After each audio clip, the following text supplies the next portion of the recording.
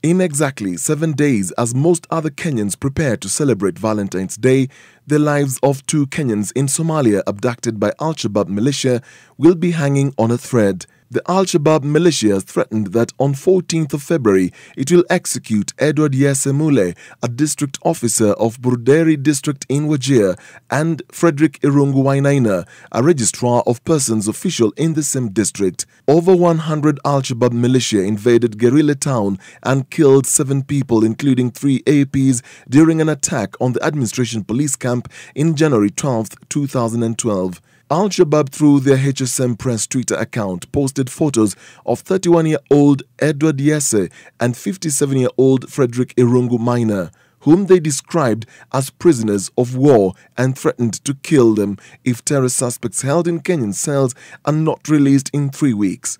To us as a family, we might not be able to meet the demands of Al-Shabaab because it is beyond us as a family. We have no authority, we have no power to release the pirates who have been jailed in Kenya. But we request that members of Al-Shabaab understand the situation we are going through.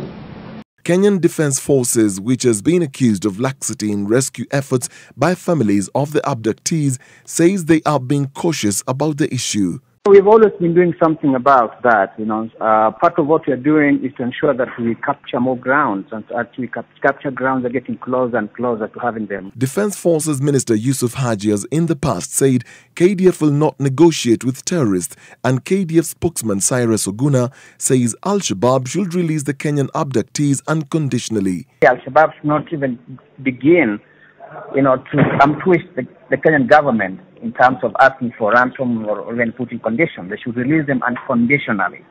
2 weeks ago, Twitter suspended the Al-Shabaab-run Twitter account at HSM Press 2 days after they used the platform to announce the death threat against the Kenyan hostages, but 2 weeks later, they are back on the social site. We request Al-Shabaab to have a human heart and spare the lives of Kenyan hostages. Kenya government has a role to play to mediate and ensure that the Kenyans come back home alive. The hours continue to fly by, each with an increasing sense of despair for the families faced with the question of whether they will ever see their sons alive. The Kenyan government continues to make promises that it is working round the clock to bring them back home safe more than a year down the line. For JSO at 7, I'm Dennis Okari.